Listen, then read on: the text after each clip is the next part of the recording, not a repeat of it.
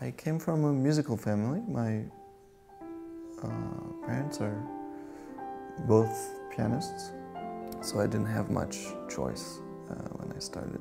And I grew up surrounded by my parents' students, and so I was surrounded by music.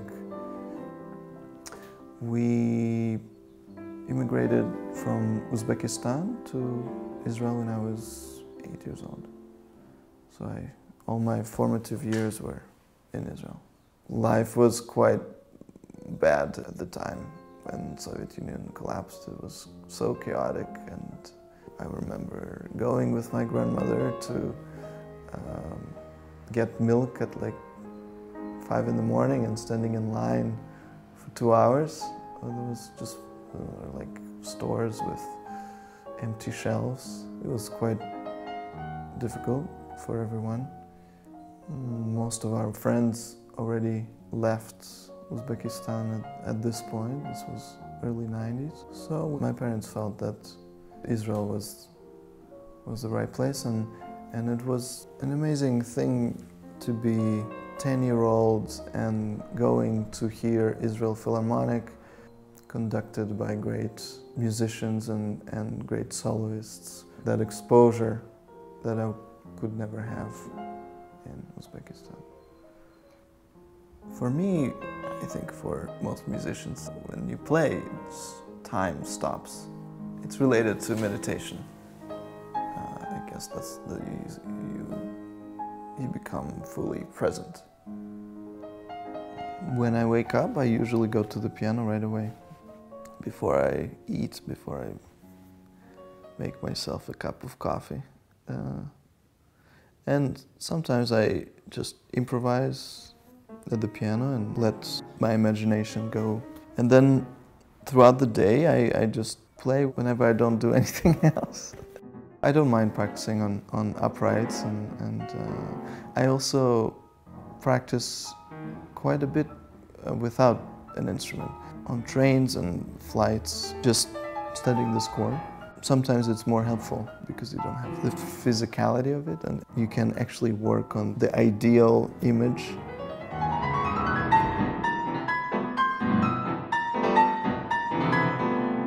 I feel like I've always painted. I don't know, when I was 5 or something like that. And I was always attracted to the physicality of the paints and the brushes and the canvas and the smell of oil paint and pastels. I liked it. And I never had an art teacher, and maybe it's a good thing. I would always, copy the great masters. That's how I started. There are many parallels with music and visual art. The obvious ones would be sense of line and sense of color and textures and proportions and balance, structural things. You can visualize music in structures. I find it helpful to do that in the way I learn pieces. And in art, in colors, you have tonalities that relate to each other. So it's all related. But it's also very different because with music, you play a note and it disappears, and it just happens and goes away. And with art, with visual art, it's more permanent. It's there to stay, and it doesn't change. You change, but not the painting. I've been fooling around with composition since I was a kid. I always loved to write music and improvise. It's just another way to be a musician and to be an artist and to create sculptures and sound. And this is also what I love about composition, is that you can come back to it, and there's so many layers, there's so many sketches, and for me, it starts with improvisation and just kind of throwing ideas spontaneously without thinking about, without analyzing. And then you start to analyze and finding connections in between the sketches, the bits, and finding threads and building up from that. Sometimes it happens fast, and sometimes it takes so much time, and you're just full of frustration, and you don't know how to resolve the damn thing. But it's so much fun at the same time. When it makes sense, you know it's finished. But a year from now, you look at it and you might want to revise it. So you go back and you make revisions. When I first pick up a new piece, I usually start with just playing it, and without thinking or analyzing it too much. When I start getting the structure, and when I kind of see the map of the piece, I concentrate on episodes in specific places, playing it in different tempos, also playing it very fast, and just to kind of throw ideas and at later stages, putting yourself in uncomfortable circumstances when you don't feel comfortable is, I find, very useful in practice, because when you go on stage, many things can happen. It's important to practice this.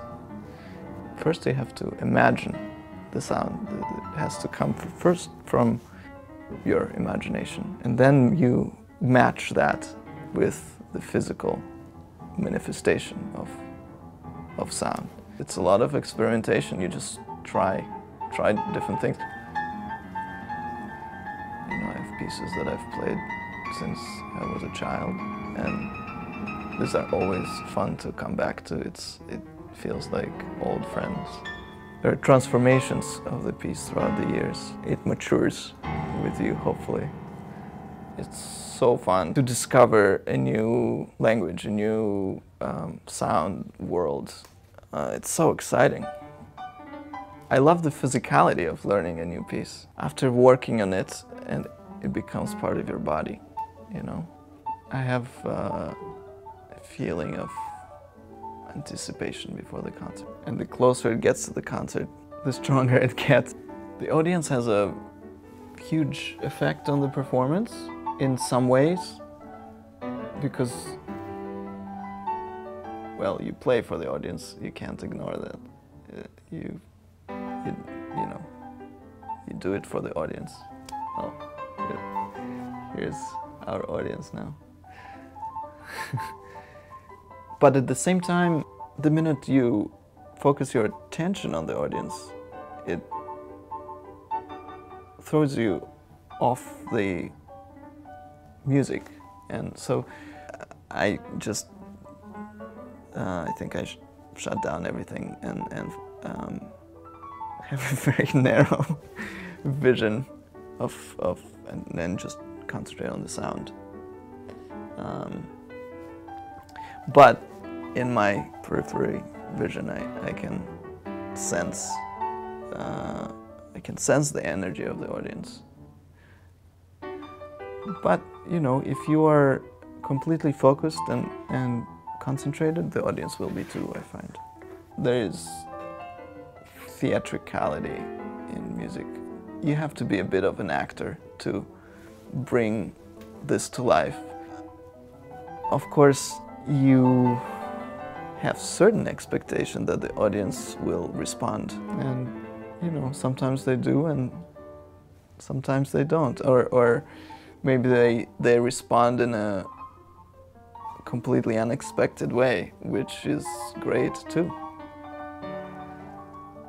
there's this common idea of music is something very serious and lofty, and you're not supposed to laugh. But there's so much humor in music, and just like any other emotion, I mean, music can be really funny.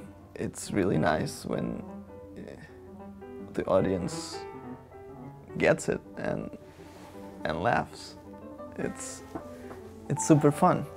You feel like you did your job.